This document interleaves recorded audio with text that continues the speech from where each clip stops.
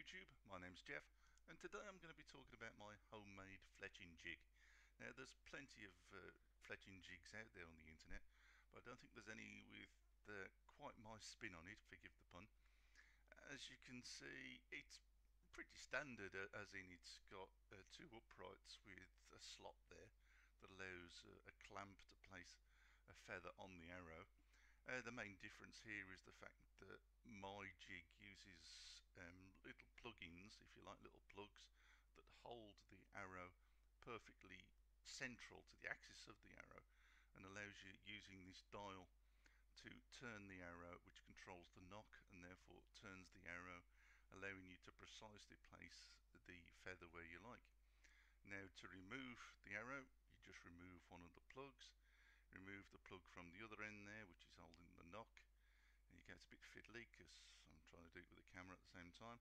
So pull it through, there you go, just smoothing out the feathers and pull it through the hole that we've made in the jig. And that's pretty much it. Not very complicated, I know, but it works a treat, it really does. And this jig also allows me to offset the feathers slightly. You can have straight or offset, it's up to you. Let me just talk you through the jig if it wasn't very clear. So using one of these plugs, we've placed the arrow into the plug. The little hole in the plug holds the arrow perfectly snug. It's just a snug fit, it's not too tight. So we insert it onto the arrow and we insert that into the jig. Now this one here actually goes onto the nock. It holds itself perfectly onto the nock, and that controls the spin of the arrow in the jig. So you place the whole thing into the jig, and there you go. And this dial, as I say, you can use that set for the cock feather there. So 0 would be where I'd place the cock feather, but by turning the dial I can place a feather anywhere, and like this one here is for the right hen, and I've also got a setting for the left hen. It's as simple as that, just by spinning that dial. Now this, of course, you've seen done on other jigs. It's just the clamp coming down with the feather in it, and there's a bit of adhesive or glue, whatever you want, on that. I use tape.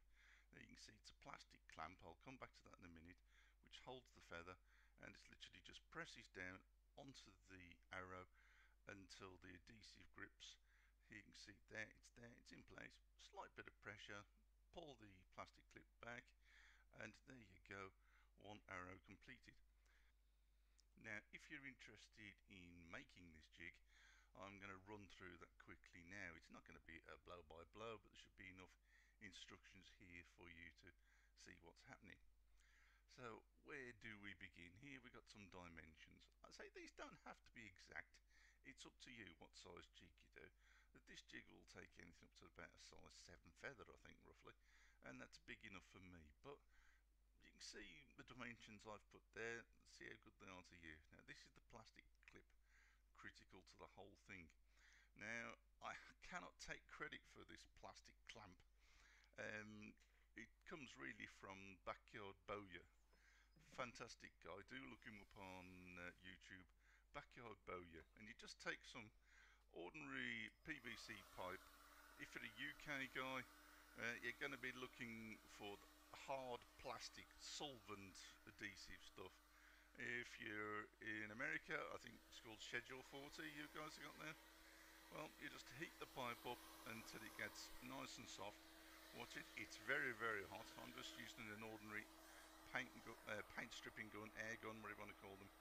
And then we take it, we place it in the clamp, and we squash it completely flat. After a while it's cooled down. You can see I'm just removing the clamp now. It's cooled down 2-3 minutes, that's all it needs.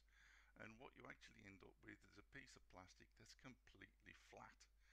And here we go, completely flat.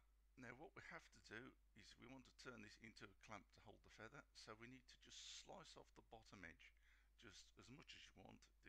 This clamp can be as deep as you want really, but slice off the bottom edge and sand it down. Now the only problem is, of course, it's going to be completely flat, so what I thought is it's not going to hold my feather, it's too flat.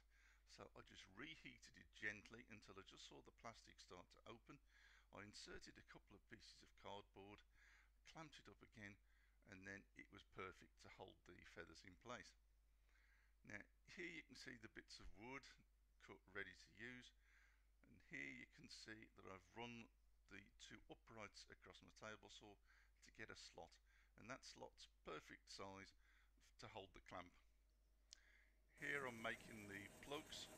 I'm using a hole saw.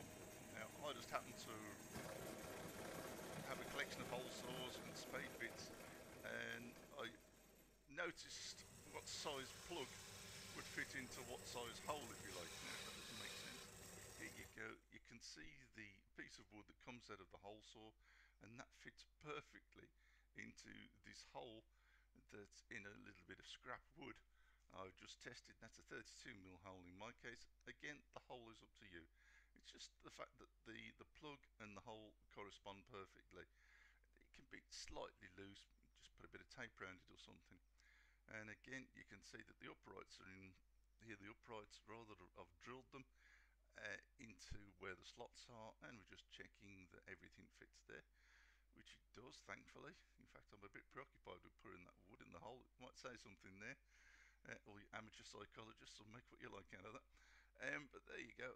Here it is, all put together, and there's the clamp in place, which, as I say, would go right up and down those slots nicely. And again, I'm putting the plug in the hole, bit wood in.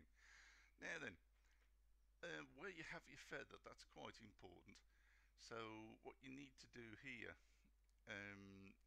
I like to have the feather a good 1.5 inches away from the nock point. It's because I've got great big fat fingers, I suppose. So by marking on the plastic clamp, well, first of all I put a bit of tape on the arrow to say where I want the feather to begin.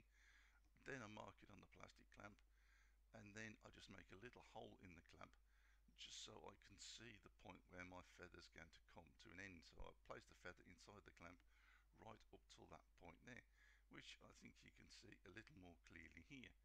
There you go, you can see the feather inside the clamp, and you can see that it's right up to that point. Now this clamp is very important, as I say. The main credit for it does go to Backyard Boa, without a doubt. The only differences I've done here is if you want your feather to go on nice and straight, then fine, just leave this clamp alone. Me, I wanted a bit of offset, so you can see I've put a little piece of plastic on opposite ends. So there's a little piece on one end and there's a little piece on the opposite end, and that allows me to have a slight offset. It's only a matter of millimeters, but it does make a nice difference, and it lets the arrow sit inside the jig and lets the fletching, so the feather, have a nice right offset. In my case, right or left, it's up to you. Or as I say, there you go, you see I've got a nice right offset there. Whether you use that or not, that's up to you. It really doesn't matter. So here we're going to make the knocking end. Now, as I say, so you can see there's the knocking point. Place into the jig.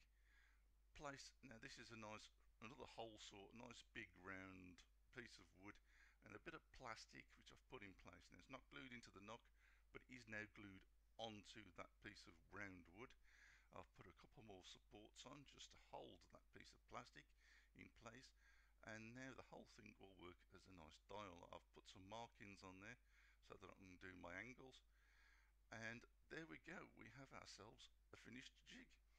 As you see, turn that and it spins the arrow, which is exactly what we want it to do. We can then use the clamp to place the feathers anywhere on there, so you can have 3 feathers, 4 feathers, 2 feathers, whatever combinations you like. It's down to you.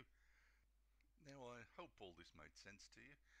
Just a couple more points for clarity. Obviously the arrows I'm using here are target arrows. I think you're using broadheads or something like that. You haven't got a chance of using this particular jig. Also, the plugs that are used, the center hole in each plug obviously matches the diameter of the arrow.